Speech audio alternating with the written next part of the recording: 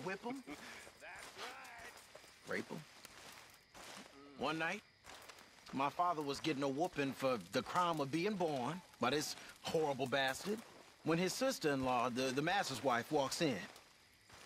Now, fearing for my father's life, she told her brother-in-law to stop. Well, not only did he not stop, he beat her too.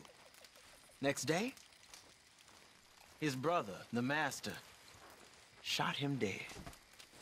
The whole plantation cheered.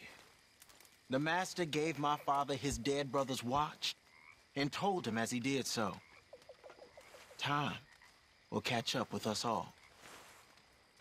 A year later, he set them free and hanged himself the very next night.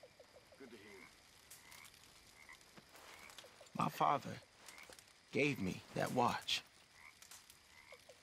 Beautiful, big pocket watch it was. And now, I've gone and lost it fleeing Blackwater.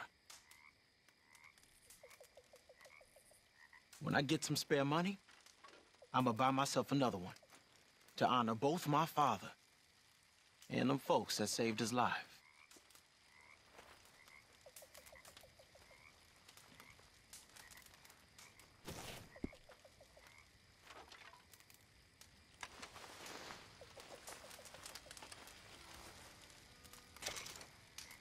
Here, I picked up this.